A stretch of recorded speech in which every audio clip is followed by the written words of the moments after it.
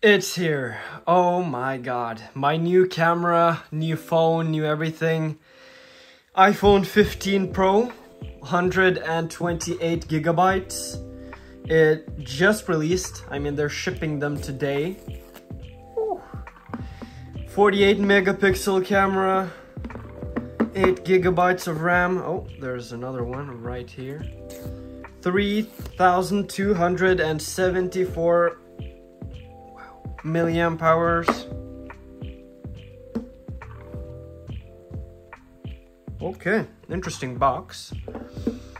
Wow, okay. So, titanium.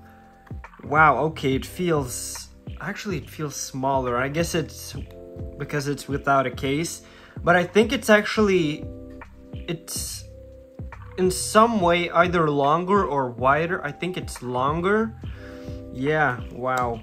So I have been using the 13 Pro. Oh, I think the screen is actually a little curved. Wow. Oh my. I haven't even gotten a case for this yet. So we have a braided USB-C to USB-C cable. Yeah, as you probably can tell, it's USB-C. Yeah, 120 hertz screen. The screen is, wow. And the cameras too, iOS 17, don't forget that. Yeah, let's see, does it work? Of course it does.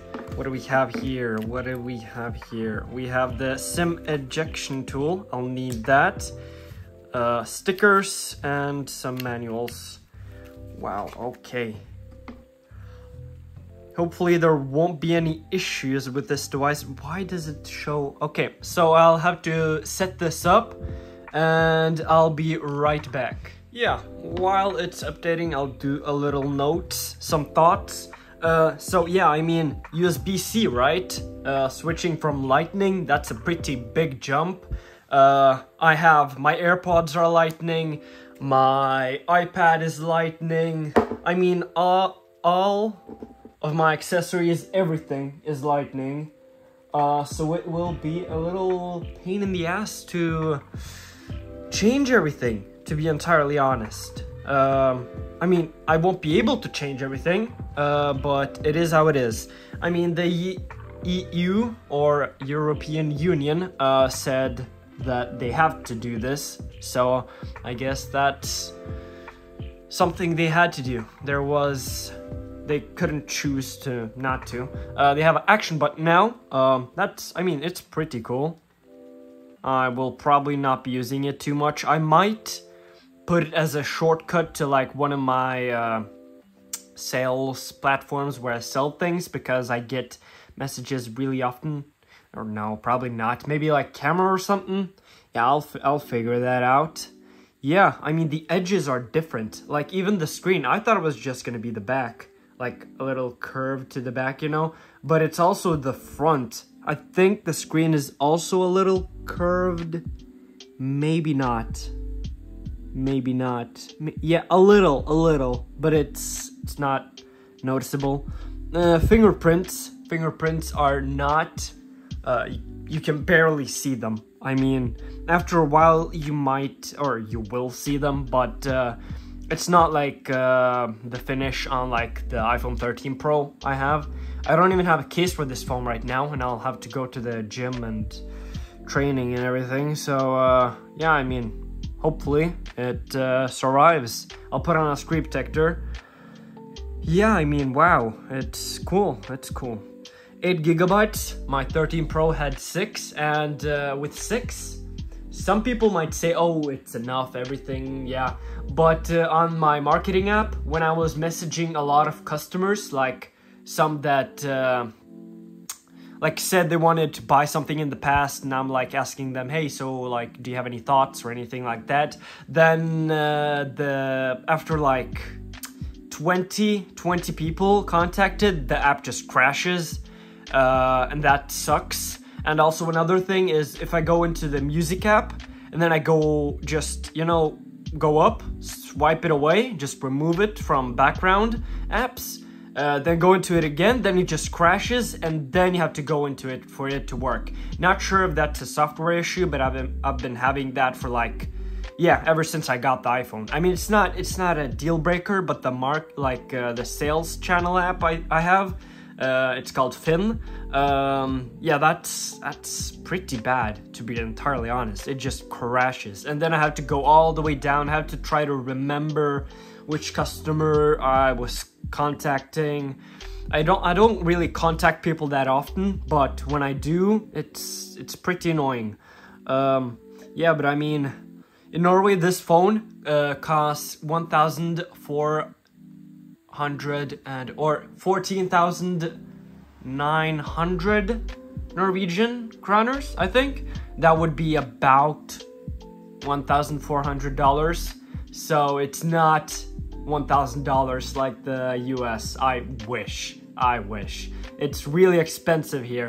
And I mean, I'm a little surprised because Norway isn't like India.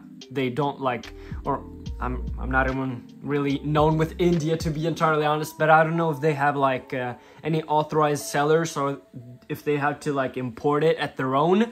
Because if they have to import it on their own, then it makes more sense. So there was a new update today, so I'm updating to that right now.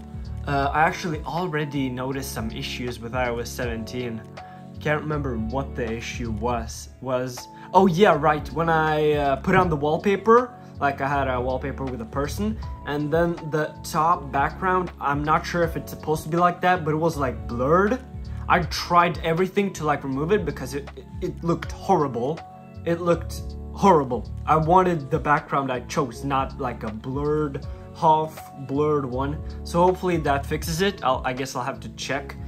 But yeah, I mean, it's the first time I buy a new iPhone in years. The last new iPhone I bought was an iPhone SE. Yeah, iPhone SE first generation. 250. No, that was 126 gigabytes. So yeah, same with this one. I could have bought more. I actually did think maybe I should buy more, you know, but to be honest, it's enough. I have iCloud Plus too. So wait, the braided cable. Wow, okay, it feels different. I feel like it won't like if you twist it around and all of that, you know, I feel like it's easier to like take apart, like here, you know, you can just, I mean, you can do that with other cable too, but it won't like get, what is it called, like tangled up, it feels like, because it's more like straight, if it makes sense. I feel like the quality, if I can just put this in. Okay, interesting. I'm a little scared now, to be entirely honest. Like, it's USB-C.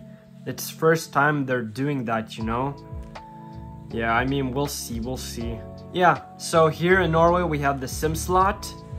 Not sure if there is two SIM slots or there's just one. But now we're switching to eSIM. So I guess it doesn't really matter. No, there is... Wait. Oh no, there's one, but it's pretty thick. Is there like a IMEI is called IMEI, IMEI. I used to fix these iPhones before, like earlier in my life. Yeah, I mean, let's just wait this out till it upgrades, and then I guess we'll check out some features, yeah? And from looking at this, like the edges, I've heard they are slimmer. They're probably slimmer, but to be entirely honest, I don't really feel it. I don't feel like it's slimmer. I'm not sure if it's just me. Yeah. I thought there was a defect in the screen for a second, but that was just some dust. Let me also put on a screen protector while it's updating, because obviously it's really slow. Not sure why, but yeah. Alright, so just a quick note. The iPhone 14 screen protector fits perfectly, or the 14 Pro. It fits exactly like on where the screen is. It's actually amazing. Hopefully it doesn't interfere with the edges. So let me just put that on. Alrighty, so the edges. I was totally right about the edges. Yeah, I mean, they're a little curved.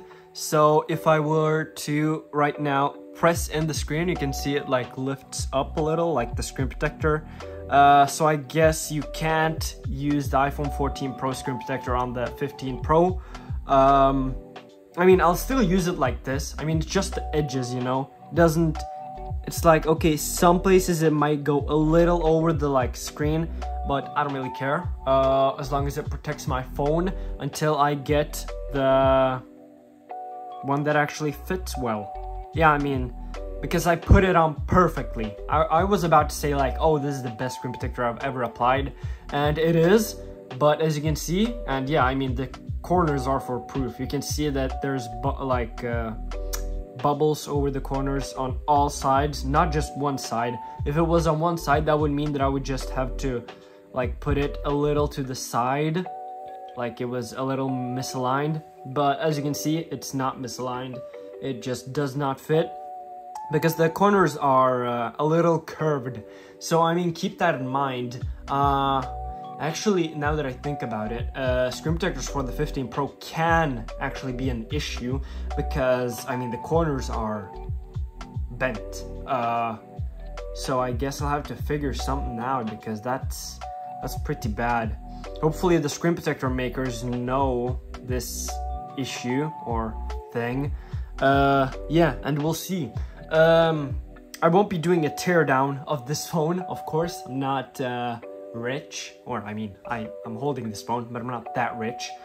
But it actually opens from the front. You need to open it from the front, not like the 14 normal, where you would open it from the back. But you can actually replace the back glass on this extremely easily because, I mean, you just lift it up like the screen. You just heat it a little up. There is a little glue, but not some of the old glue that would crack the entire screen, and that's how you would have to replace it. It's easy, like you just warm it a little up, just put a pry tool under here and pry it up. Yeah, pretty easy. So now, finally, let's wait for this to finish. Alrighty, so here we go. I have now transferred everything. So we have the action button. Let's customize that. Okay, this does not feel like Apple. This feels a little more like you know what? It feels a little like your like an Apple Watch or something like that. Like configuring something on Apple Watch. It's a little like more like this, like the Apple Watch Ultra or something like that, or a watch in general. Okay, so silent mode, focus. Oh, you know what? Sleep. Should I have it on sleep? Torch? You know what? Let's have it on torch. Yeah, that's cool. Okay. So all of my apps are installing. Yeah. Alrighty, so let's compare some photos. So we have the 15 Pro on the left, and then we have the 13 Pro on the right. It's gonna be like this for all the photos. You can see there's a little more zoom on the 15 Pro, even though it's 15x on all the photos that I'll be showing here. Yeah, I mean, you can tell that there's more detail on the 15 Pro. There's more processing in general. On the 13 Pro, it just looks more blurry, and you can't really see the fabric. It looks a little more like a painting than a photo, but yeah, I mean, it is how it is. Then we have the 15 Pro, yeah, again on the left, and the 13 Pro on the right. And I mean, you can probably tell that it looks a lot better on the 13 Pro. I mean, on the 15 Pro, there is dots on the 15 Pro. You can probably see some dots, while the 13 Pro picture is more blurred. It's hard to tell what's really going on. Like, there's a bag on the right, you can see on both photos, and on 13 Pro it looks like a burned like milk carton or something like that. But on the 15 Pro you can actually see that it's more like a plastic bag or something like that. there's just more detail. You can also look at the desk under the bottle there. You can see that it actually has detail on the 15 Pro, while on the 13 Pro it just looks like a blurry mess. And same with on the bottle, you can see some text. You can almost see what it says on the bottle on the 15 Pro. If it would have been turned a little more, you could actually read it, but on the 13 Pro you wouldn't be able to read it. It would just be a blurry mess. Yeah, I mean, this is like a huge difference. And if we look here, there is less difference, but on the dirt, as I just said, on the right we have the 13 Pro, on the left we have the 15 Pro. You can see that there's just more blur, like on the water drops in the background, but there's not that big of a difference. Here, to be honest, I could not see the difference. I mean, there is small differences, like the text on the box, but honestly, it looks almost exactly the same. It could have looked the same in both pictures. Here I didn't have 15x zoom. I think I just, not sure how much I zoomed, but yeah, I mean, there is almost no difference. Here we have, yeah, I mean, here you can see a big difference, 15x zoom. It's a lot more blurry on the 13 Pro and less processing and blurring on the 15 Pro. Yeah. And then we have the last one. This is also, you can see a lot of difference. On the 15 Pro, it looks a lot better than on the 13 Pro. It looks like on the 15 Pro, that's how it looks in real life. On the 13 Pro, it's just blurry. I mean, in the text, in the background, you can see toilet paper. On the text there, you can't even read it. It looks like black lines. Well, on the 15 Pro, you're actually able to, or yeah, I mean, you can't really read that, but you can tell that it's actually text. Yeah, and you can also see on the screen, like, it looks better on the 15 Pro, and that's actually what it's supposed to look like. Yeah, it's more natural, while on the 13 Pro, it looks more blurry, it looks brighter. Yeah, I mean, it's just not natural. Yeah. Yeah, I mean, I got it set up, all the passwords, all the everything. It has a dark mode. Hopefully I can change that, because I don't think it's good that it's like this bright all the time. Yeah, the screen should be brighter, but I'm not so sure about that. Yeah, I mean, the bezels are slimmer. It's a cool phone, but to change from iPhone 13 Pro, I mean, is it worth it? To be honest, if you have money, fuck it. I mean, why not, right? But if you have somewhere else to like place your money, don't buy this thing. I mean, you won't feel the performance. The cameras are a little better, as you saw. Yeah, I mean, I guess they're different. They're not better, they're just different. Or I mean, I guess they're better too, but they're different. They look different. I mean, I'm not a camera geek, so I'm not able to test all the functions, and I'm guessing that, or they will have more updates in the future. Yeah, I'm just gonna have to wait for the case, and hopefully I don't drop this thing. But thank God it's easy to replace the back. That's a bonus. And I think repairing the hardware is cheaper, like with Apple. So yeah, that's pretty cool. Yeah, if you have any questions or anything like that, just ask me. Most of the time, the internet has a question. I actually had a problem when I tried to set up Face ID. When in the startup, when you start it up, it wasn't able to like scan my face.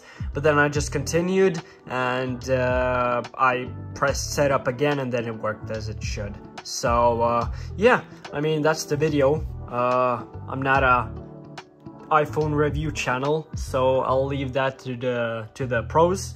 Thank you guys for watching. Like, dislike, subscribe, and I'll see you guys in my next one. Peace out.